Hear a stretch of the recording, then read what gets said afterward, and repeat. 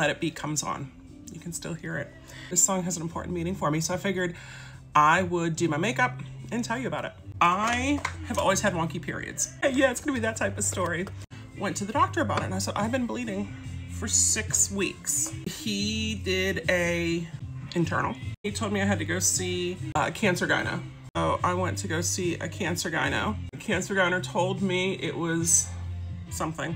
Basically pre-cancer of the hoo-ha, and I needed to have a hysterectomy. I was floored. First, whenever you hear you have to go see an oncologist, that's wow. Even though Luke, he's now 22, he was probably 16 or 17 at the time. We figured we'd have more than one kid, Rich and I, but we didn't. You know, we only had Luke, and it's not for lack of trying.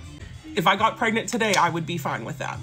I didn't want it to be over, because once that happens and I get a hysterectomy, that's it. There's no more. There's no chance of having any other. And I didn't want to get rid of that yet.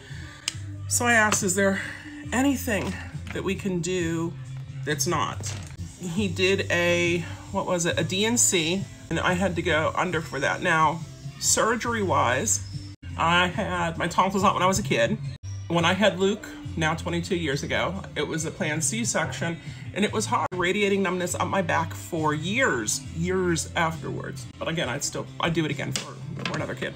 I don't do good with anesthesia. Well, how do you know that? Well, because when I go to the dentist, I don't do good with anesthesia. Oh no, it's different. So when I had this DNC, when I was coming out of it, I remember lying flat on the gurney right as I was coming out of the anesthesia saying, I'm gonna pass out. And they're like, no, you're not gonna pass out. Like, you're lying flat. You don't pass out when you're lying flat. And I'm not just acting crazy because I'm coming out of anesthesia. They checked my heart rate. Get cardiology up here, stat. Well, that's not good when they say that, right? I mean, it is good because they finally listened to me, but you know, like, it's not a good thing to have happen. That was just for an outpatient procedure. That was for a DNC. I don't want to go under for bigger things. I am terrified of that. I don't want to do it. I asked the doctor and he gave me Megace after the DNC. 4 months later, we did another internal. There was no sign of complex endometrial hyperplasia. That's the precancer of the hoo-ha. But he still wanted to do the hysterectomy. Why? Apparently surgeons like to remove body parts because it's why they got into surgery in the first place, is they want to cut open and remove. We had it scheduled, the hysterectomy. I still don't want to do it, but I was resigned that, okay, it will be done. So I was all ready to go. He calls me up and he said I had tested positive for COVID, so the surgery was canceled.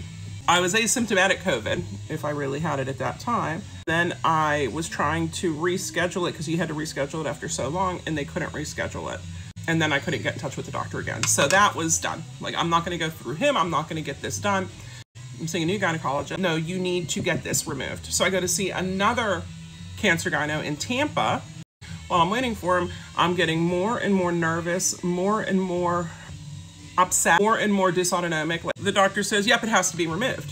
Can we at least discuss? Because I had looked up, done some research on it at this point.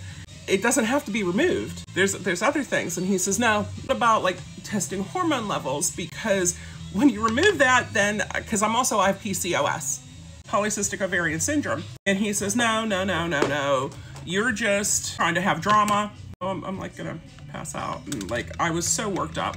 So always have you disrobe at the gynecologist, waist and down. I had just had a pap smear 3 months beforehand. While I'm lying on the table, passed out, he's in the room, my mom's in the room, I wanna say two nursing students are in the room, or whoever they are, doctor students are in the room, and he comes and,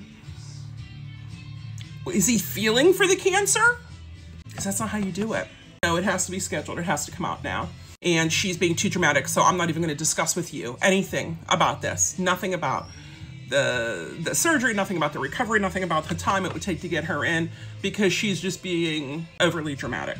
No bedside manner, no empathy, and feeling violated whenever I was pretty much passed out and incoherent on the table. I hadn't lost consciousness, but I was on that gray where I don't recall a lot. I remember that. You have to check out part 2 for the rest of the story.